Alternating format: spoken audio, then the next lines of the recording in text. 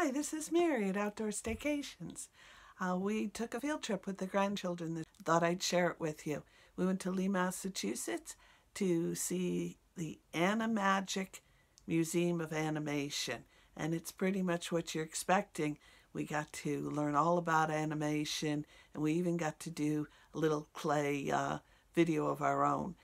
Stay tuned, and we'll be right back to tell you more.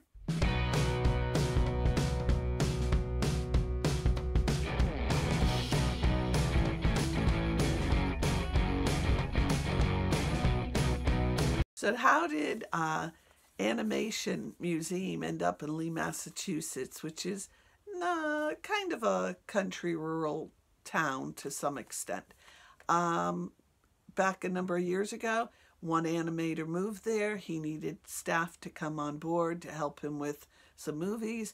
And next thing you know, there's over 20 professional animators that live in that general area. And they work together. They work for films in Hollywood. They work for films overseas, especially in Britain. They've worked on all kinds of movies. I'm only going to just begin to tell you some of them. They've done The Matrix, 2001 Space Odyssey, Lord of the Rings, Wallace and Gromit, Chicken Run, X-Men 2, Predator, and Winnie the Pooh. It was so cool to see how they did Winnie the Pooh.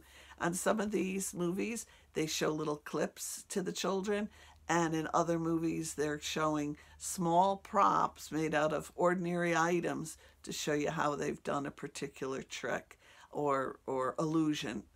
It's all based on science, which is pretty cool, especially if you're a homeschooler, to hear all these exciting things that science allowed these artists to do. There's no admission charge at the museum.